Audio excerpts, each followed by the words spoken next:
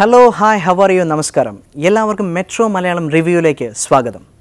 ഈ ചാനൽ ഇതുവരെയും സബ്സ്ക്രൈബ് ചെയ്തിട്ടില്ലെങ്കിൽ why are you waiting? Do it now. ഇപ്പോൾ തന്നെ ചെയ്യാം. നിങ്ങളുടെ വിലയേറിയ അഭിപ്രായങ്ങളും നിർദ്ദേശങ്ങളും കമന്റ് രൂപത്തിൽ ഞങ്ങളെ അറിയിക്കാം. അത് ഫ്രീ ആണ്. ലോകത്തിലെ ഏറ്റവും കൂടുതൽ സിഗരറ്റ് ഒറ്റയടിക്ക് വലിച്ച റെക്കോർഡ് ബിനീഷ് ദാമോദറിന്റെ പേരിലേക്ക് മാറ്റാൻ പറഞ്ഞു എന്ന് പറഞ്ഞു ഗിന്നസാരോട്. കുതിച്ചുപായാൻ തീവണ്ടി തിയേറ്ററുകളിൽ എത്തിയിരിക്കുന്നു. പടം ഒരു പൊളിറ്റിക്കൽ സട്ടയർ കോമഡിയാണ്. ഒരു ചെയിൻ സ്മോക്കറിൻ്റെ കഥയാണ് ചിത്രം പറയുന്നത്. പുള്ളിനാട് എന്ന ഗ്രാമത്തിലെ ഈ ചെയിൻ സ്മോക്കറിനെ ചുറ്റിപ്പറ്റി കഥ വികസിക്കുന്നു. ബിനീഷ് ദാമോദർ എന്ന കഥാപാത്രത്തെ അവതരിപ്പിച്ച ടൊവിനോ തോമസ് തൻ്റെ വേഷം ഗംഭീരമാക്കി.